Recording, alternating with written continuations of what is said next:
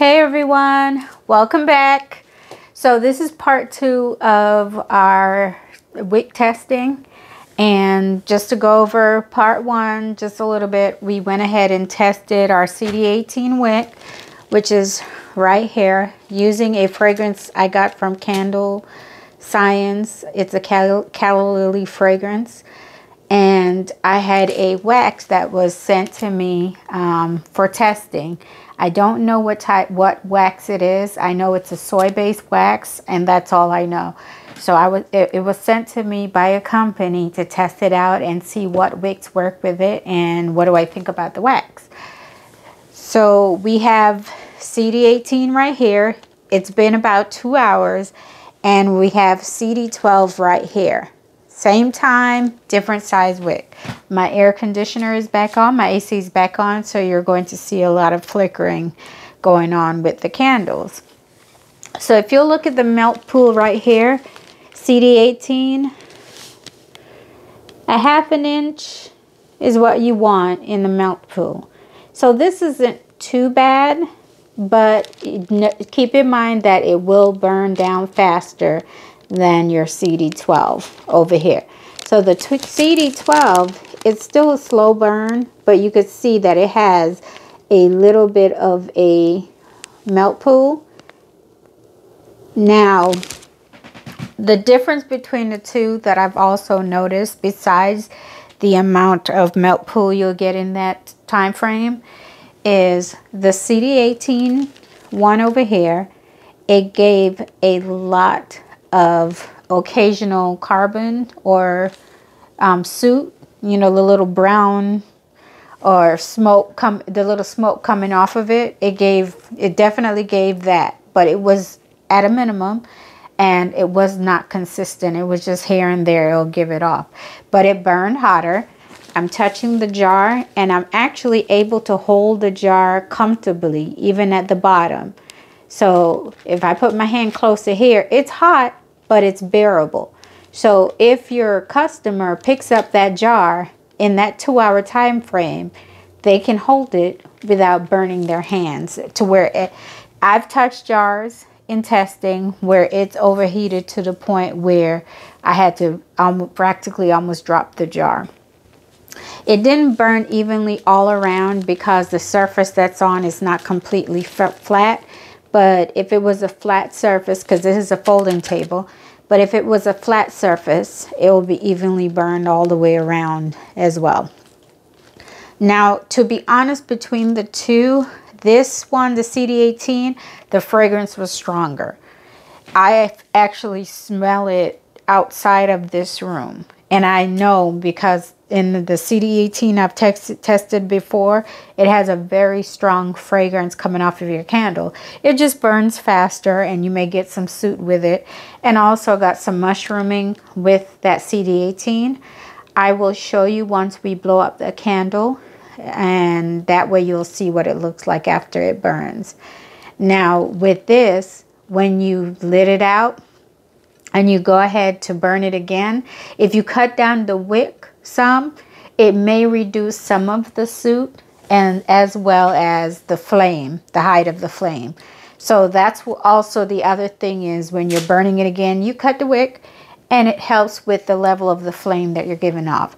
The CD12 has a little bit of mushrooming, but the level or the height of the melt pool is actually pretty decent. It burns slower. This candle will last longer, but the fragrance is not as intense as the 18. Now, if I was going to do it and I decide that I want to sell this particular candle and this particular fragrance, I would probably go in between, and I will go for a CD14. You can do a CD18 with this. You just have to keep in mind that the flame is higher, and the fragrance will be stronger, and it will burn faster. So that is not bad at all. This is actually I think this is the actually recommended wick from Candle Science. But they give a starting point for you to test from, and then you could wick up or wick down. So I've used CD18 before in my candles. The fragrance is very strong. I just didn't like how the flame behaved. So it's up to you if you want to use that. CD12, very slow. It gives off a good fragrance, but it's not as strong. So in some cases, it may not be the best one to use, especially if you have a light fragrance. So I would say between the CD12, actually, you know, this is a hard one. I will be comfortable with the 14, the one I didn't test. So that's probably what I would recommend to them, is you can use the 12, the 14, and the 18, but I am more comfortable with the 14 and the 12, because the 18, I'm seeing that you're going to get more soot with that one. And the flame is a little bit high. And remember, I mentioned to you that just because you don't see it does not mean that there isn't any heat above. So there is heat there, and it's hot, and it's going to burn faster. So let's go ahead and blow it out, and that way you can get a closer look at it, and I'll show you what the wick will look like. So let's blow. Ooh, there you go. That's the smoke from the 18. Tried to choke me, but we made it. And let's do the 12. Okay. So let's get a little closer. Now look at that wick from the 18. You see how that mushroomed right there? That's what you're getting. So the wick is a little bit too high for it, but it's doable.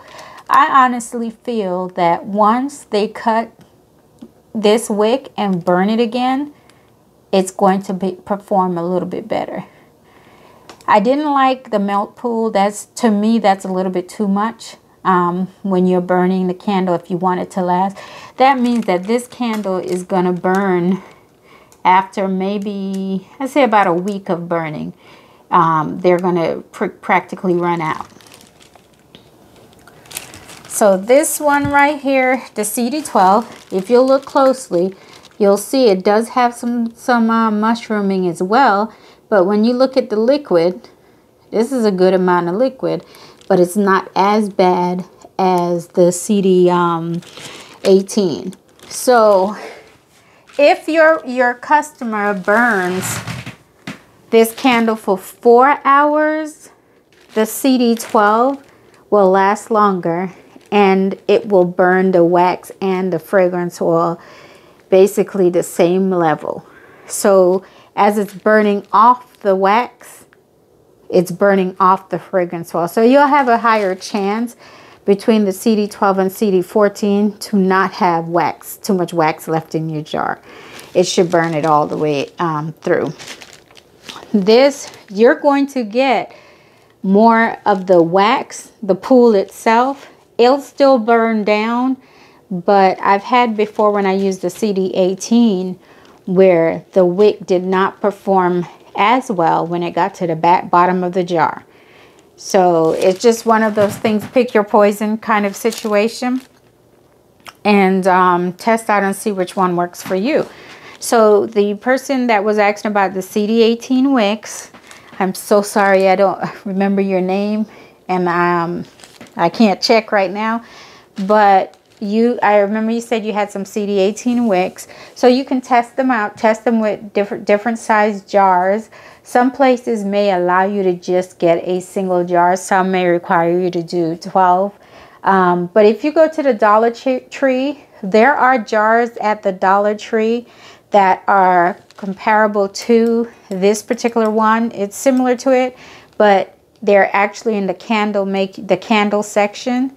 And you can try one of those jars. There's no sense in spending money and going for these other companies that sell them by the 12 by the box or all of those. Start out with the Dollar Tree jar.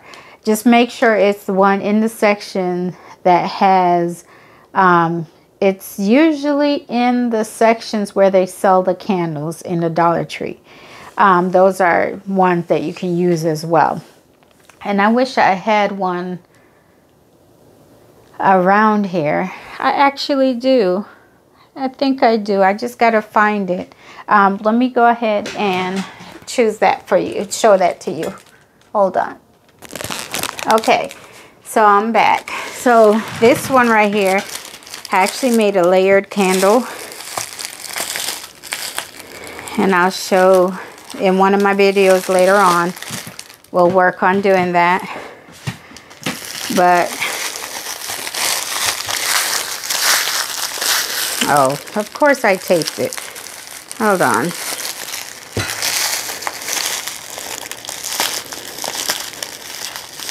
This is me being brilliant. I didn't think about how this was going to be taken apart. Okay, here we go. So this is my layered candle that I made. It's called For the Culture. It actually smells very good. It has 3 different layers, 3 different flavors. But anyways, back to the jar. This right here is from the Dollar Tree. Look for this jar, and you can just get one, or maybe, you know, maybe a few, and you can test it instead of buying a bunch of jars. And it's very similar to this jar right here. It's a little bit taller, but the diameter is about the same. Let me see. Yep, it's about the same. It's a little bit, no, it's about the same. And you could test your candles out, your wicks out. And that keeps you from spending too much money in the beginning, especially when you're starting out. And of course, you can get your wicks from like Candle Science. I think they're about like $9 for a pack of 100. I haven't found any place that sells smaller packs. Maybe Candle Science might. I don't remember seeing any. But actually, I think they might sell smaller packages. I think they do have them in a smaller amount, but try those and test them out that way instead of going big on your purchases, and then you end up, ooh, I'm out of breath, then you'll end up spending more money than you need to in the beginning. So these are lessons learned for me, basically. So save yourself some money. I had to spend the money, but I'm trying to let you know, save yourself the money. Because once you really start doing it and you're selling it and you build a customer base, you will have to spend the money. And when I say you're spending money, you're going to spend money. It's an expensive hobby or expensive business, but it's worth it in the end. Okay? So in the next video, I haven't decided yet what I'm going to do next, but the excitement is not knowing, I guess. So we'll play it by ear. Actually, I think I could do an unboxing video. I bought a bunch of supplies, different fragrances and stuff from Candle Science. I might do a video of unboxing it and smelling them and letting you know what they smell like, and giving you ideas of what fragrances you might want to try. And that's it, basically. Thank you so much for watching, and I'm glad that you were able to see part 2, and hopefully this will give you an idea as far as how you will test your candles and determine which wick to use. As I mentioned before, the CD18, without a doubt, that fragrance is going to be good. The only problem with that sometimes, depending on what fragrance you're using it for and what wax you're using, all of those, it can burn a little bit hotter, and it burns faster, so it won't last as long. The CD12, it was a little bit slow for me, but within a 2-hour time frame, it didn't do bad. But the fragrance, I don't think, was as strong. So my recommendation will probably do like maybe a CD14, and if you can go to the 18 and you're comfortable with that, that's fine as well. It just all depends on what you're testing. So with my testing, my recommendation will maybe be about a little bit higher, like a CD14 that I will go with. Okay, so leave your comments in the comment section in the video. If you have any questions, you can leave them there as well. And let me know if you guys want to do that live candle making class, and we can make candles together.